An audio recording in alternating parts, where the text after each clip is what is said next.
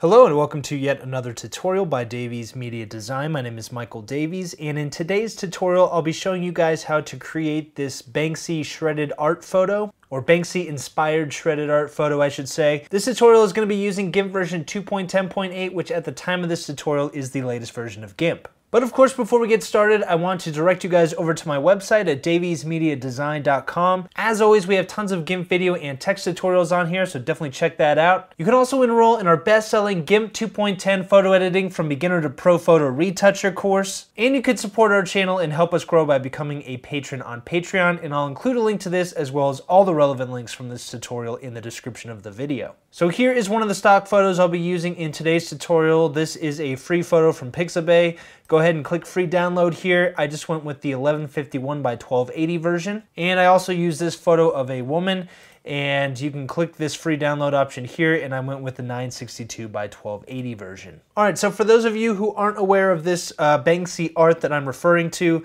Banksy created a painting or like a form of street art that I guess he put onto a canvas or whatever, and then he put it into a frame, and then right after it auctioned for $1.4 million or whatever it was, he shredded the photo. I think a lot of you guys are aware of this, but I thought it actually created a really awesome piece of art when all was said and done, so I figured I would recreate it here in GIMP. So let's get started. I'm going to go to File, Open Recent, and I'm going to choose the picture frame here that I downloaded, and I'm just going with the original 1152 by 1280 size here. We're gonna expand the size of our canvas as we work on this, and actually let's get started with that. So I'm gonna go to Image, Canvas Size, and I want this to be a little bit longer than it is right now. So the original height is 1280. I'm just gonna increase this. Right now we'll go with 1600, and we're gonna go back and increase the width a little bit later, and actually let me just go, let's go full 2000 here, and I'll hit resize. So that just gives us a little bit of room on the bottom there. And now what I need to do is erase the white in the middle here. So let me right click on here and just make sure that we do have an alpha channel added to this photo. And I'm gonna zoom in a little bit, not too much there, and I'm using control of my mouse wheel to zoom in. And what I used originally was this fuzzy select tool, and you want to find sort of the sweet spot for the threshold here. And all you need to do once you find that sweet spot is click in here, and that is going to select all of the white within our frame, and then hit the delete key, and that will delete all of the white in the center there, and then hit Control Shift A, and that'll deselect everything.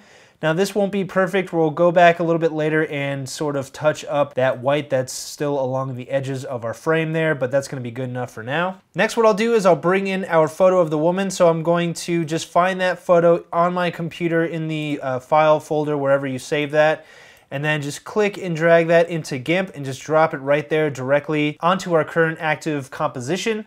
And we can just come over here and change this to model and hit enter. So I just double clicked on that name to change it. Now what you want to do is click and drag this below our frame layer. And let me just reposition this a little bit. You do want to make sure that this is sized correctly here. So what I'll do is I'll just drag this so that the corner, the top left corner, aligns with the top left corner of the frame.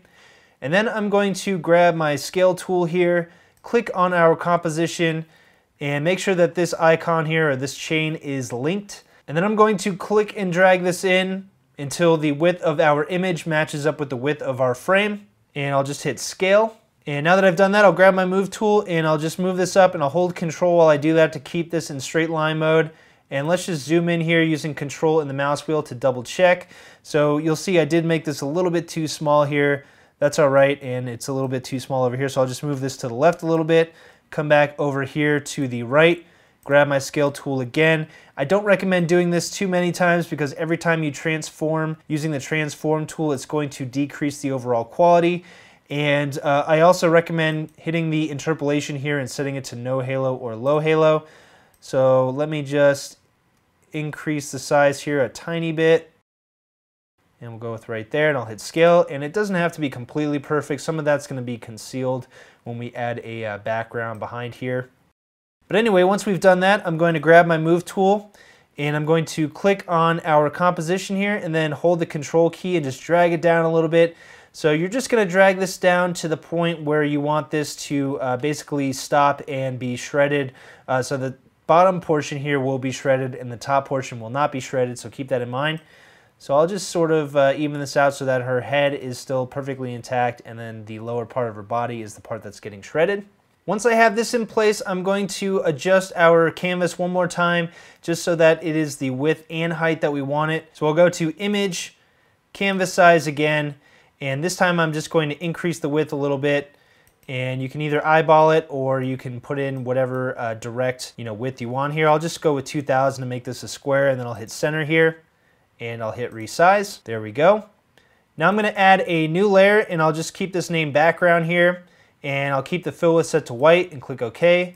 I'll move this down to the bottom of the layer stacking order. And then what I'll do is I'll come over here and I'm going to grab a black that I used earlier when I was creating this composition. So it's just 4A, 4A, 4A if you want to copy that HTML notation.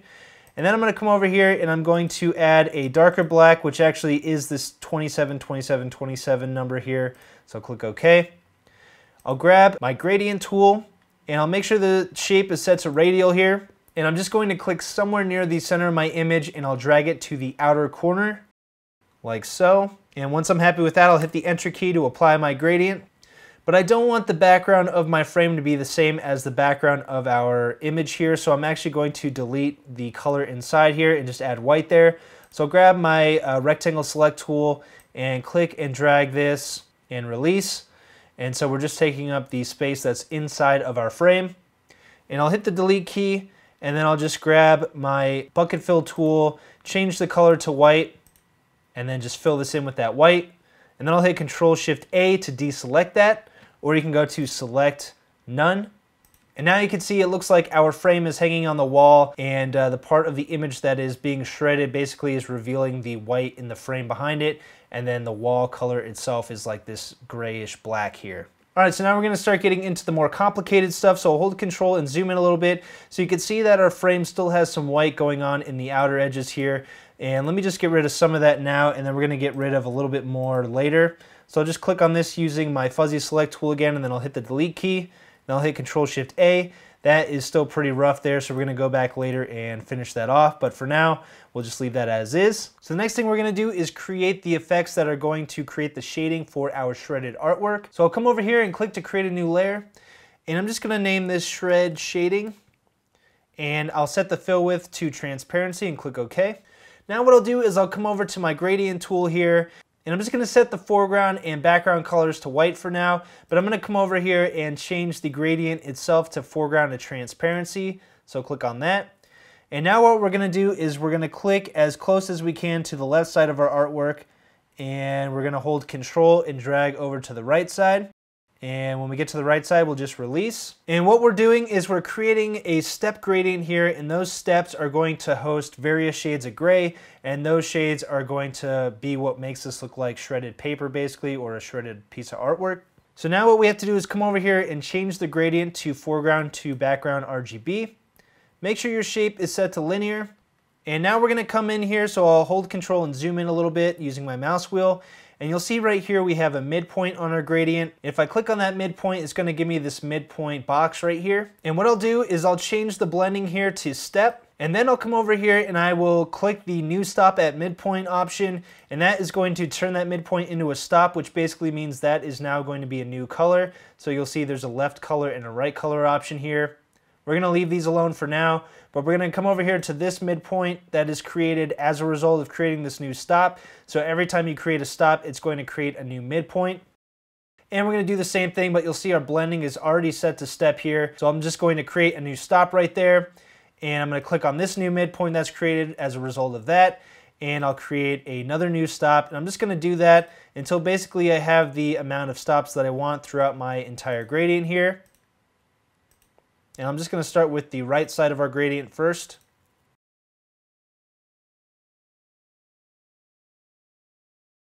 All right, so we've got our right side down. We're going to repeat this for the left side. So I'll just come over here and create a new stop. Click on this midpoint, create a new stop.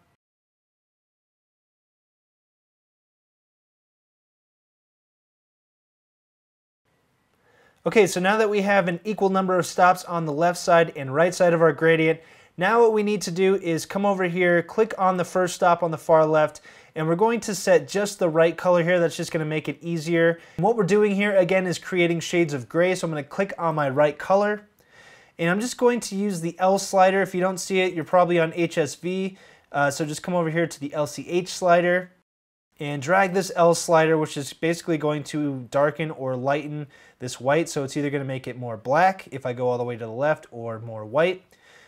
So I'm just going to darken this up a little bit here, and I'll click OK. And then I'll move on to our next stop here, and again I'm just going to adjust the right color. So there you'll see now I'm going to create a different shade of gray here and click OK. And I'm just doing this randomly, so I'm not following any sort of pattern. I'm just randomly creating various shades of gray. And I'm only adjusting my right color. And I'm just going to do this all the way down the line. I've already done this earlier, so I'm not going to go all the way through this again. So I'll come down here to the gradient that I saved earlier. And this is my final result. So you'll see I just have various shades of gray throughout. The main difference is that instead of using white here, I just use almost like a gray color for my endpoints here. But I did use the same technique here throughout my gradient, where I just have random shades of gray. So once you have all of your shades of gray created, just hit the Enter key to apply. So that will apply our gradient, but you'll see the problem now is that it covers up our artwork. So what we'll need to do is create a layer mask to mask anything that goes outside of the artwork area. So I'm going to hold my Alt key and click on our layer that has our model. And that is going to select just our model. It's not going to select any other part of our layer. And now what I can do with that is I can make sure I'm still clicked on the shred shading layer, right click on here and go to Add Layer Mask. And I'm going to choose Selection here under Initialize Layer Mask 2 and click Add. So that'll mask everything out besides our selection area. So you'll see the issue here is that the top part of our artwork has the shading here, and we only want the bottom part of our artwork to have that. So I'm going to come over here to our rectangle select tool, and I'll click on our selection that we created, and I'm going to drag the bottom part of this up until it is past the frame here. And now I'm going to grab my bucket fill tool, make sure the opacity is set to 100, and I'll grab my foreground color and change this to black. And click OK. And now I'm going to fill this in with that black color, and black is going to create transparency, which means it's going to hide all of that shading up here in the top part. So now that we have that, I'll hit Control-Shift-A, and that'll deselect our selection area. So this is obviously way too prominent. What I'll do, and I'm actually just going to rename this shred because I'm tired of saying shred shading, and I'm just going to name this frame. But I'm going to come down here to our shred layer, and I'm going to duplicate this, and I'm just going to do this because I'm going to apply two different layer modes to this, and that's going to allow me to create some dynamic shading on here. So for this top layer, I'm going to change the layer mode of this to soft light, and I'm going to set the opacity of this to somewhere around 60. And then I'm going to come down here to our second layer, and I'm going to change this one to burn. And then I'm going to decrease the opacity of this one a little bit lower, so I'll go somewhere around 40. And if I hold Control and zoom in, you can see this is already creating some cool shading here, and you could start to see the shredding effect coming together now. And actually I'm going to come back up here to our shred copy layer and just increase the opacity of this a little bit. And you can see if I hide this layer without the soft light, it's almost too dark here, only with the burn layer. So basically this soft light just sort of adds a little bit of dynamic lighting to this shredding effect. Whereas the burn, on the other hand, is going to add a little bit of darkness, a little bit of contrast almost. So these two layers basically feed off of each other and create this cool final result. Next, what I'm going to do is come over here and create a new layer group. I'm going to rename this shred effect and hit enter. And I'm just going to click and drag each of these layers into this layer group. And I'm just going to make sure that the layer stacking order is kept the same. Once I've done that, I'm going to come up here to the shred effect layer group, right click on here and go to Add Layer Mask. This is a feature that is only available in GIMP versions 2.10 and above, so if you're using an older version of GIMP, this part isn't going to work for you, and I do recommend upgrading to the latest version of GIMP. But I'm going to come over here and change my Initialize Layer Mask 2 to white and click Add. So that'll add a layer mask to our entire group, which means whatever we do to this layer mask is going to affect all of the contents within this layer group. So now I'm going to come over here to our Ken Brewer Paths tool, and this is named after Ken Brewer, our Diamond Patreon supporter. And I'm going to hold Control and zoom in a little bit. So what I want to do is I want to make the strips down here a little bit uneven. It just looks a little bit more realistic that way. Right now it looks a little bit too tidy down here. So what I'll do is I'll just click to create these nodes with our Path tool. And I'm just basically randomly going to draw a crooked line with this path tool. And I'm just going to draw this last one like that. And now what I'll do is I'll just click down here and just make sure that we connect this. So I'm going to hold the control key to create a union, and then I'm going to, with my last node selected here, click on our first node, and that will join all of our nodes together here with this path. And now I'm going to come over here to my foreground color and make sure this is a true black, and then I'm going to click on Fill Path. And I'm just going to select the solid color option and click Fill. And now you'll see the bottom part of our strips disappear there wherever they intersect with this path. So I'm just going to choose a new tool, and you guys can really see that in action. I might have overdone it there a little bit with the paths tool, but that's all right. So now what I'll do is I'll grab the paths tool again, and I'll zoom in here using Control and my mouse wheel. And I'm just going to click and create a node right there along where these two strips meet. And I'm going to come down here to the bottom, and I can always click and drag this to make sure that this is straight aligned here. And then I'm going to click over here to create another point, and then I'm going to come up here and hold Control and create a union there. And this is going to create like an elongated triangle, and this is going to create a little bit of depth here with our strips, so it's just going to make it look like some of these strips are a little bit further back and some of them are a little bit further up. And you'll see what I mean when we apply this effect. So I'm going to hold Shift and click on here again, and that's going to create a new node here, but these paths are going to be connected, which means whatever I do with this path is going to occur with this one. So now I'll come down here and click again, and then I'll just click right here. And I don't want these triangles to be too wide. If they are, I can just click on one of these nodes and drag it in a little bit. And then I'll hold Shift, and I'm just going to do the same right here. And maybe this one I'll have go the other way, and I'll hold Control and create a union there. Maybe bring this in a little bit. You don't have to do these for every single one. I do think it does help to add a little bit to the depth, and it does make it look a little bit more realistic. And again, I'll drag that one in a little bit. This one I'll start a little bit higher up. So hold Shift, click again. And you can always start out with just a few of these to see how it looks, and then you can add more a little bit later, just to make sure you don't add too many of these. So hold Shift.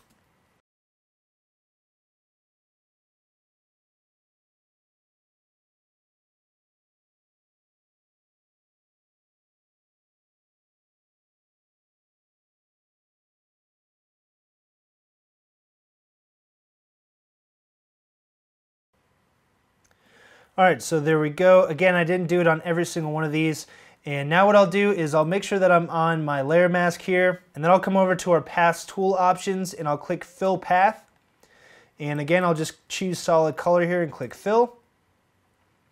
And now if I grab a different tool, we can see the effect this is creating. So it looks like some of these strips are a little bit further back, while some are a little bit further ahead, depending on what kind of shading it has going on. So the lighter ones look like they're just a little bit closer to us, whereas the darker ones look a little bit further away. And I think this looks pretty good here. You guys can spend a little bit more time on this if you want to, add a little bit more of those little elongated triangles there. But I'm just going to make sure I'm still clicked on our layer mask here for our layer group. And then I'll come over to our My Paintbrush tool and make sure that you're set to this dry brush here. You can just look through these until you find the dry brush. And feel free to copy my settings. But basically what I did with this brush is I came down here and I just sort of roughed up the bottom. And I'll hit Control Z. I actually do want to decrease this radius quite a bit here. So let me decrease that. And I'll just work on this until I get the radius I like. And if you guys have a better grunge brush, that you downloaded online or something, feel free to use that. I just basically am using this again to rough up the edges on here so they don't look too perfect. Right now they're a bit too straight.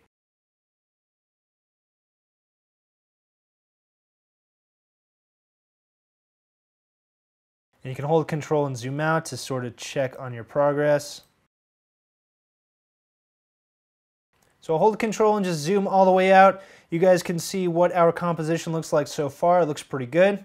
So next I'm going to come over here and click on a layer within our layer group, and I'll click here to create a new layer. And I'm just going to rename this Indent, and I'm going to fill this with transparency and click OK. And what we're going to do with this layer is we're just going to emulate the look that this went through a shredder. So there's usually like an indent left where the shredder started with the paper. And so I'm just going to come over here to my paintbrush tool, and I'm going to change this to a softer brush. And I'm going to make sure this is set to black. And now I'm just going to draw a loose line here through our image. It doesn't have to be perfect. We're going to go through here and sort of correct this in a second.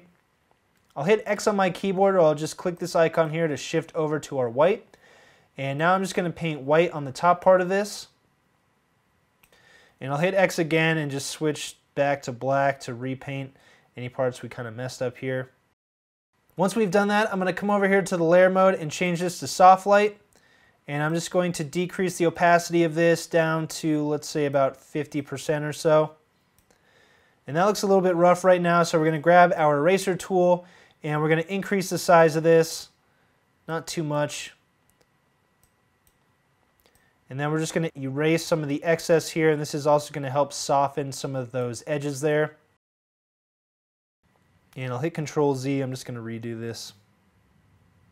All right, so as you can see now, that shading makes this look like there's like this indent here where maybe the photo started going through the shredder. And if I hold Control and zoom out, now it looks like our artwork is being shredded just like the Banksy artwork. The last thing I'm going to do is click on our frame layer, and with my eraser tool still selected, I'm going to hold Control and zoom in a little bit. I'm going to go to Layer to image size, and that'll just increase the boundaries of that layer there. Let me decrease the size of my brush a little bit more. I'll hold Control and zoom in a bit more. And actually, let me first use this fuzzy select tool, hit delete, then hit Control Shift A. I'm just trying to get rid of the white here. So let me decrease the eraser brush size a little bit more. And also let me choose a hard brush here. All right, so now I'm going to hold the Shift key, and that's going to put me in straight line mode. And I'll just click, and then I can hold the space bar and move over on my image. So again, hold the Shift key and click, and you can see that as I do that, it's going to erase this white that's on the border of our frame. And that's just going to help clean this up a little bit. And then we'll do this part up here. And when we get to this part, we're just going to grab our fuzzy select tool again, click on that and hit the delete key, and then hit Control Shift A and grab the eraser tool. This time I'm going to shrink it using the brackets on my keyboard, and we're just going to erase these white parts right here, then hold the Shift key and erase in a straight line, and I'll hold my spacebar to move along my image. And then I'm just going to move over here to the left side of our frame, and I'm not going to worry about that corner there, but I am going to erase this stuff here.